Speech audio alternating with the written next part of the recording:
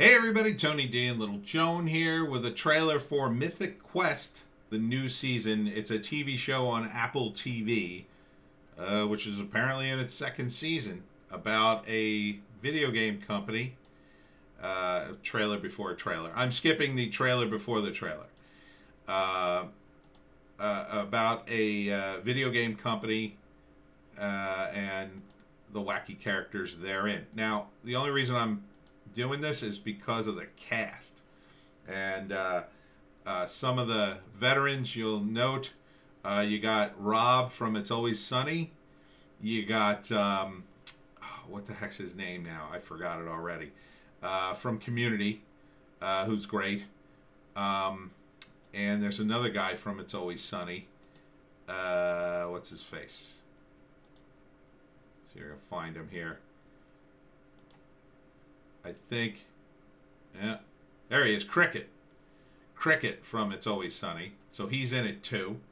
So a lot of good cast here. I think this could be good.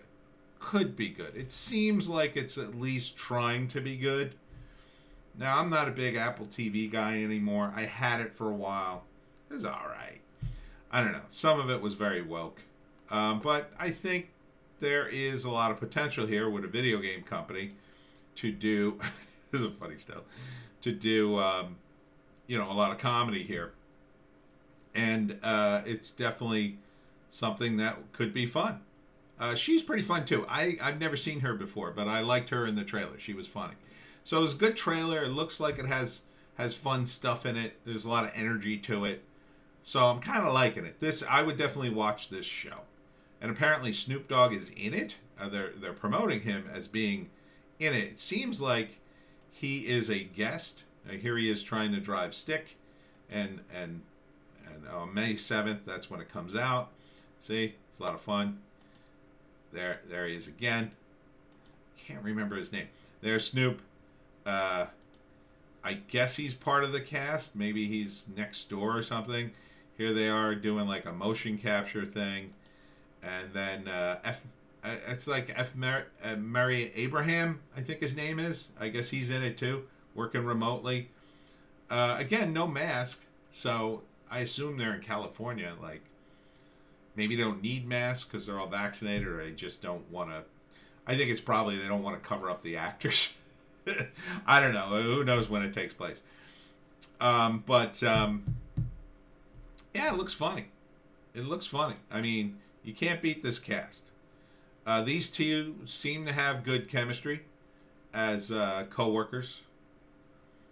So I would totally watch this. It's on Apple TV.